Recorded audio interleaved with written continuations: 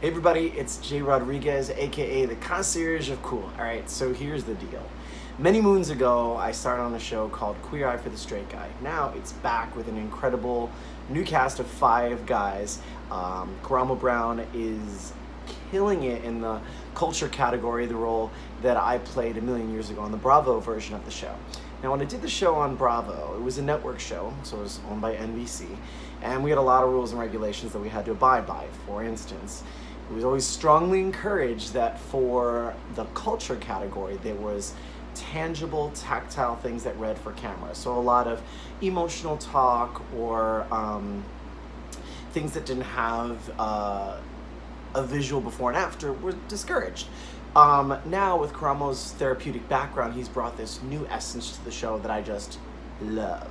But I personally miss, the one thing I miss on the show was getting to introduce these guys to new fun ways to improve their lives with gadgets or tech, kind of you, but better.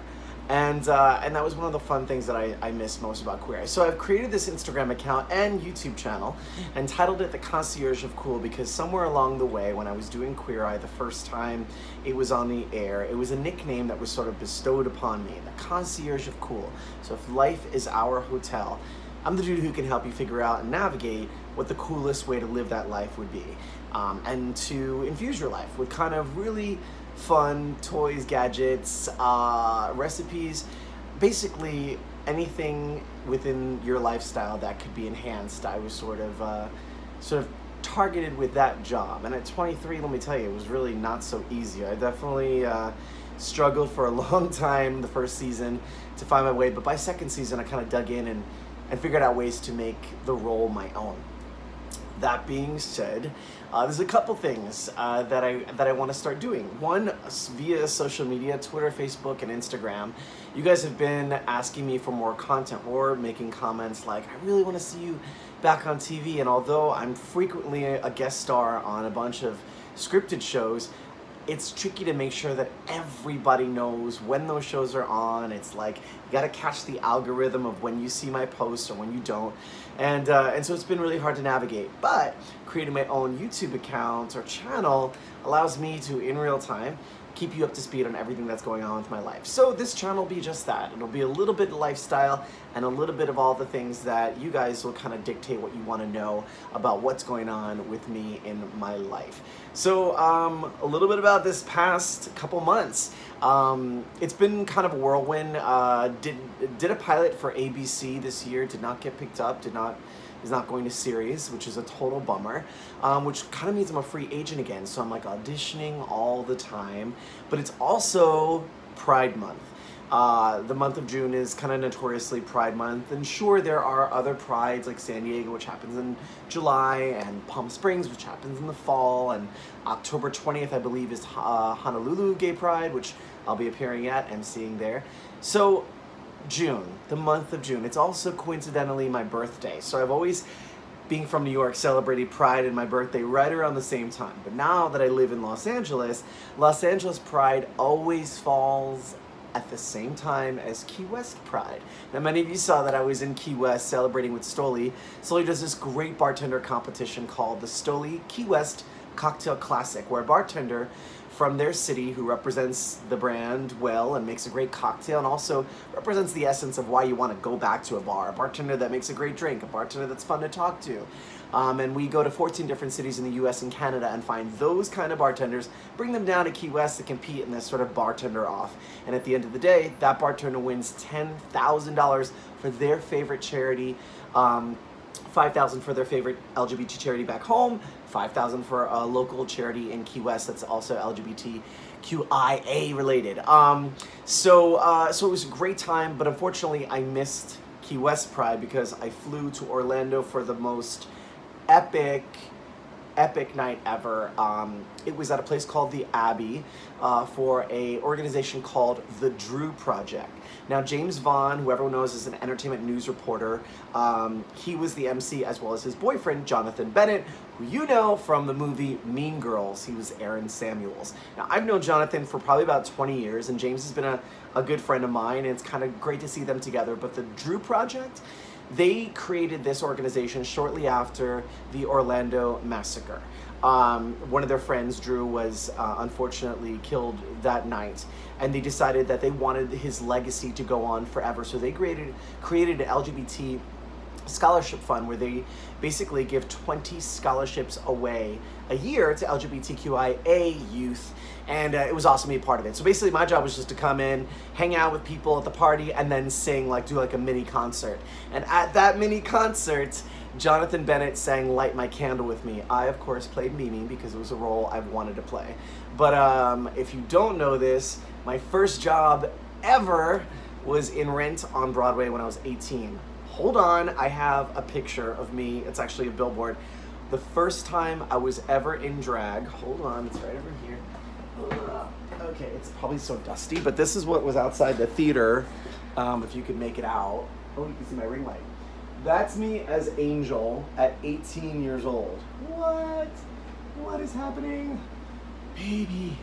Anyway, so I played that role for about 5 years, and then did an off-Broadway show called Xanadu, and then Queer Eye came along, and here we are. So anyway, there I was. I missed Key West Pride to do this great concert for the Drew Project, which I already told you about. And so no Key West Pride, no LA Pride is happening at the same time, and no New York Pride. So here I am, prideless. But I'm gonna be emceeing the main stage Saturday and Sunday, the 14th and 15th of July, I believe, in San Diego. So if you live in San Diego, come out and have some Prideage with me. I think TLC is performing, JoJo. It's gonna be insane. But it has been incredible to kind of read all these posts on social media, both from LGBTQIA folk, but also our straight allies, and so many that we have right now. It's so important, especially in this climate where we're at, where everything seems so divisive, and you know, we are all a little fearful of losing many of the rights that we worked so hard to get. And it's encouraging, even brands that I didn't even know were huge LGBT people who supported us for a long time, our allies and such. One that really shocked me, I got a call from my agent, and she said, hey, so Under Armour wants to send you some clothes. And I was like, okay, that's cool. And so I get in the mail this box, and it says, United, we win, with the Under Armour logo. And then I open it up, and inside is the most dope pair of running sneakers with the rainbow flag on them. Like, they are so, I don't even know what to do with myself. Like, I haven't even worn them yet because I don't want to get them dirty. I think they're so cool. Oh, and on the inside, check this, it says all means all. Come on, Under Armour. I don't even know if they sell these or they sell, oh, here's it in bigger font. All means all. Equality for all people. I don't know if they sell these or not, or if they just are limited little capsule collection or whatever. I hope they sell them because we should all rock them. But anyway, this is my first attempt of making a YouTube video for this channel. In the future, there'll be recipes to fun cocktails. I'll try to mix it up and make it super fun and kind of give you a taste of everything that's been going on with me. Also, I had a birthday. I'm 39 years old now. Yeah, this is the shape of it. 39, isn't that crazy? So crazy. But yeah, in short, I kind of miss telling you guys about new, fun, cool, clever things that I've stumbled upon. So I'm gonna do that on my YouTube channel, which is also linked to the Concierge of Cool Instagram page. So you can go ahead and like those. The links will be at the bottom.